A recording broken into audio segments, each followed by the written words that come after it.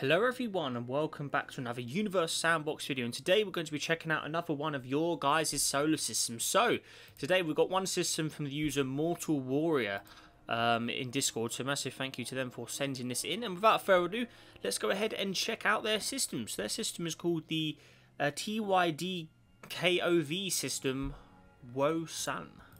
So let's just go into the workshop here. So where are we? No, subscribe should be at the bottom, shouldn't it? There it is there. So let's see what he's got for us here. Okay. Right. This system is a high-particle system involving planets orbiting a hyperluminous star. Okay, right. So, where are we? Ta-da. Whoa. Okay, hang on, where is this? Oh, there. Okay, there we go. Gotcha. So, down here, hyperluminous star. So the star itself, a star with 2.26 times the radius of the sun, 40 times the mass, and 40,000 degrees surface temperature. So Tidekov is by no means a star you want to be anywhere near, else you end up like the first few planets. Okay, so first up we have got Salby here. So the planet is considered the hot Jupiter of the system. It is larger and more massive than Jupiter, but the mass is slowly trickling away from the planet due to its relatively close proximity to the star. It's actually as far from the star as Jupiter is from the sun. The planet has no moons, as they'd all been burned up by the massive furnace lurking nearby, which is there. There it is. So, cool. How luminous exactly are we at? So, it's 16,000. Okay, so next up we got Vulcan. One word to describe it: hell. Ooh.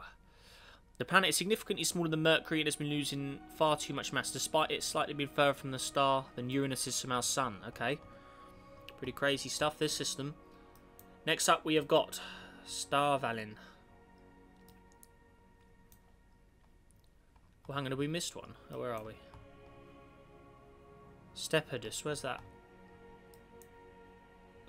Labels. Am I missing one? Vulcan, Stepsis. Where's the world called Stevilis? Ah! A smoky desert world not too distant from the planet Venus or any desert seen on Earth. It has 5 asteroid moons, including one with a predicate and exotic landscape full of chemicals. Okay. So this must be one of these fights that's in orbit of this planet here, Stavalin here. Okay.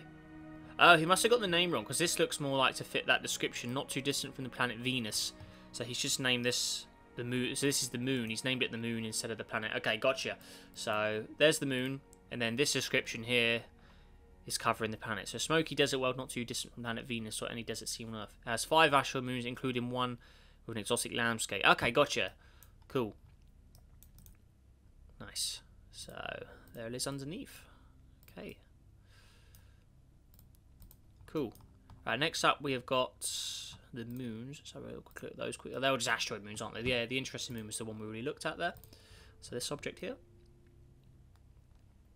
What's going on here? It's a very mysterious world, isn't it? Right, okay. So Cephaline is next up. A gas hypergiant with a radius... A gas hypergiant with a radius larger than that of our own sun. What? Right. Hypergiant gas giant. Okay. This planet resides in the Goldilocks zone of its host star and marks of a large waypoint from its multitude of habitable moons. Its coloured shading is not to be confused with a hospitable planet. Its gas is temperature around 450 degrees Celsius and wind speeds 10 times that of the speed of sound. The planet is something to be avoided. Many of its moons, however, resemble Earth the most. Excellent. So the first of the moons down here.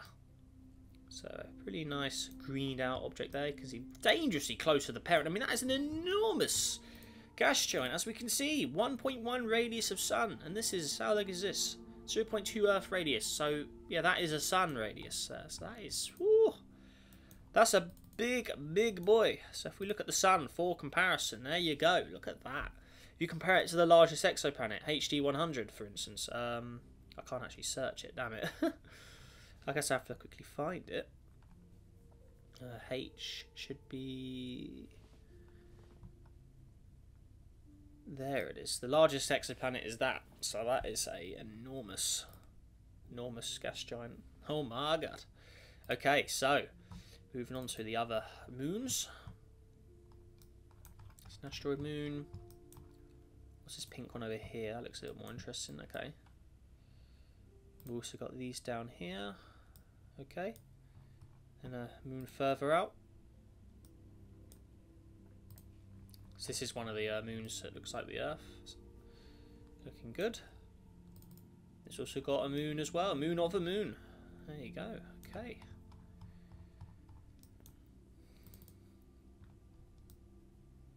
And it also has a little gas object of itself orbiting as well with its own moons around a moon with a moon, I should say. So all the way down here. Excellent. Cool.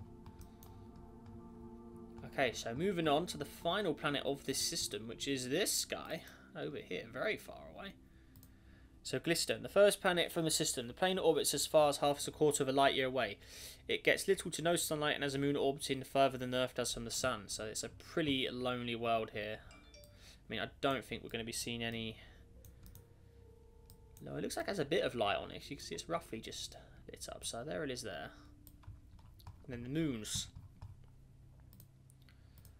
These guys here. So there's one. So getting very, very dark. And then the second moon over here. So yeah, pretty far away. 2 AU from its parent planet. Pretty crazy stuff.